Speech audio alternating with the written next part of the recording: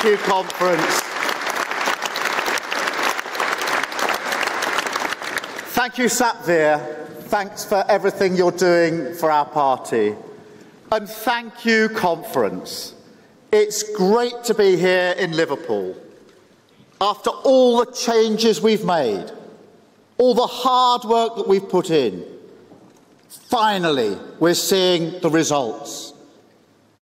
Yes, conference, we can say it at last. Arsenal are top of the league.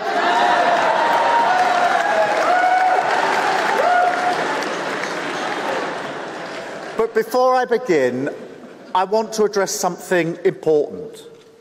This is our first conference in Liverpool since 2018. That means it's our first conference since this city's call for justice for the 96 became justice for the 97. For too long, this city has been let down. So when Labour wins the next election, one of my first acts as Prime Minister will be to put the Hillsborough Law on the statute book.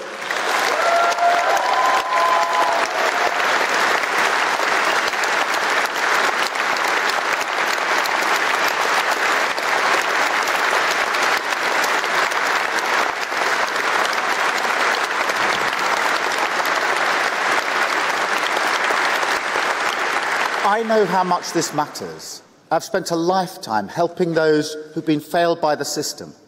I worked with Stephen Lawrence's family and Jane Clough's to get them justice. I promise you, we will get this city the justice it deserves.